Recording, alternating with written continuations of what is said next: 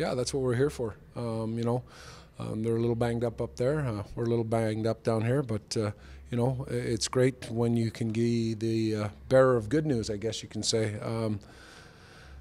So they're going up there, and hopefully they can contribute and get some big minutes and play well. But it felt like a pretty emotional win tonight, hard-fought game. Yeah, we were down bodies. We gutted it out against a pretty good hockey club. They came at us pretty good, but we pushed back. They made it 2-1. And then we picked up our forecheck. I thought we were strong on pucks. I thought we did a good job defending. All three of their goals were deflections. And the kid played well again tonight. Nicky had another big performance for us.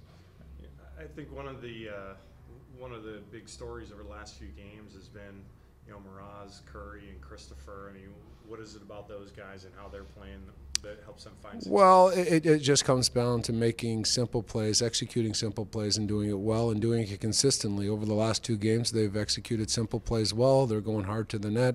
They're physical. They're getting in on the forecheck, and they're not allowing many opportunities in their D zone. So that combination has led to some success here. I think tonight may be opportunistic for sure. Not a lot of shots, but scored a lot of goals. Yeah. I think we were that way on Wednesday night too against San Antonio. Sometimes it's not the quantity of shot, but the quality of shot. We were finding ways to find the back of the net, and that's a good sign.